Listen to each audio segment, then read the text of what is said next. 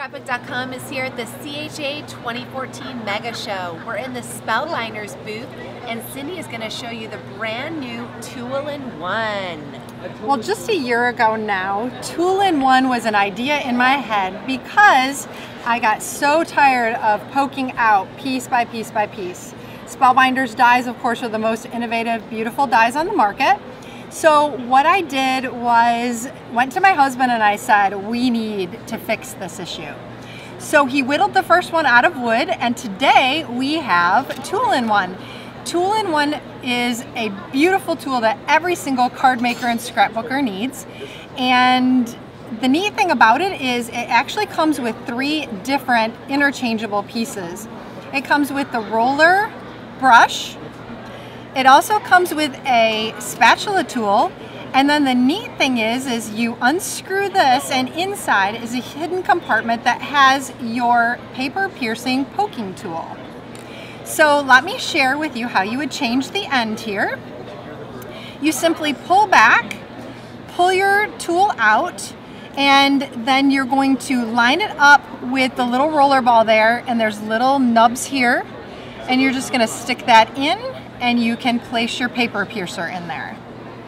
Now, this is what comes with the original tool, which is the 3 pieces here. And again, your storage is inside. But coming soon will be your stylus pack.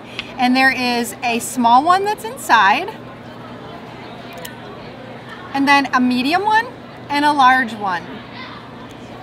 Also, as an additional accessory is a special density foam that is designed specifically for Tool-in-One, and let me show you how that works.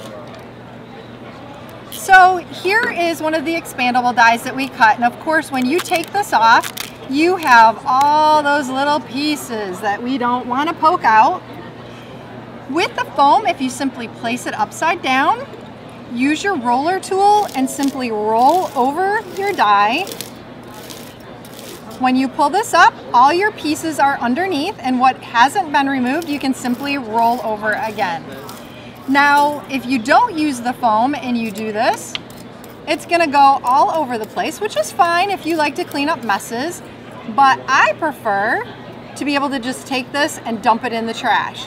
Now, here's one little piece that did not get removed. So at that point, then you can put your poke tool in, which also is a paper piercer, and simply poke that one simple piece out and you are ready to cut again.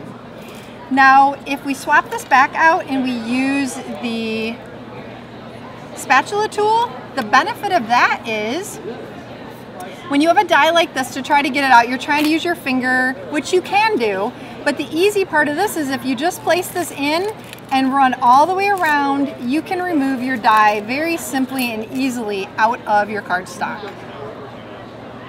I mean, your cardstock out of your die. And then again, if you just simply turn this upside down and roll over, you're gonna take out all those little pieces of paper, and you're gonna be able to create and do your die that much sooner. And then again, you can take and poke your little pieces out. So that is the benefit of Tool-in-One, which we first started as roll and remove, and it'll be available very, very soon.